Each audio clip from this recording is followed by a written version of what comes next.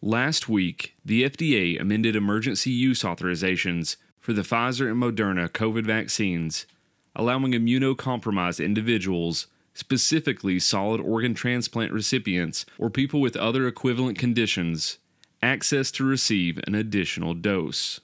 I spoke with Pike County Public Health Director Tammy Riley to discuss who should receive this additional dose. This is an initial dosing schedule for moderate to severely immunocompromised individuals. That's approximately 3% of Americans.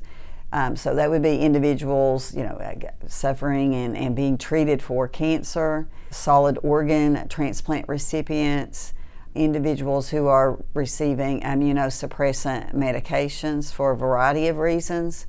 Although there could be some confusion, Riley adds that this shot is not a booster, and at this time, the additional dose is for the immunocompromised and not fully vaccinated individuals. So individuals receiving mRNA, either the Pfizer or Moderna, who would fall in that 97% category, would require 2 doses of the Moderna or Pfizer, and then if you're in the 3% category, you would take 3 doses.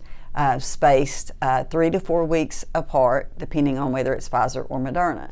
Here at Pikeville Medical Center's Heart and Vascular Institute, we have assembled a comprehensive team of cardiac specialists bringing expertise from all regions of the nation and the world.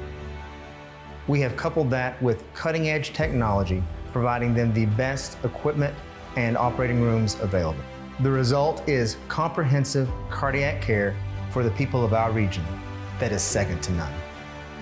The Heart and Vascular Institute at Pikeville Medical Center. But earlier this morning, the U.S. Department of Health and Human Services, in conjunction with medical experts, made an announcement that starting September 20th, booster vaccines will be available for all U.S. adults who have received their second shot of the Pfizer or Moderna vaccine.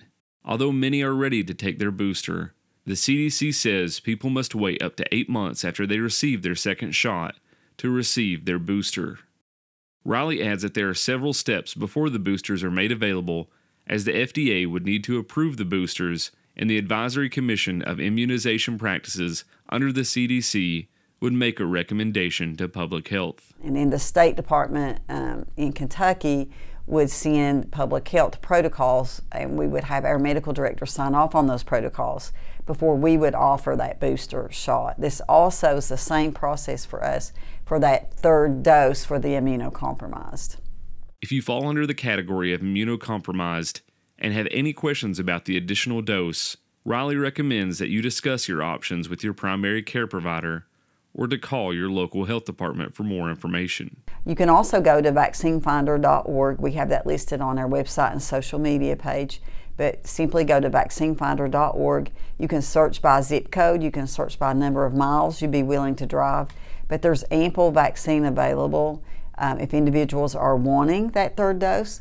My understanding is you would need to take your COVID-19 vaccination card with you to the vaccine provider, and you would sign an attestation form that you do meet the criteria for the 3rd dose.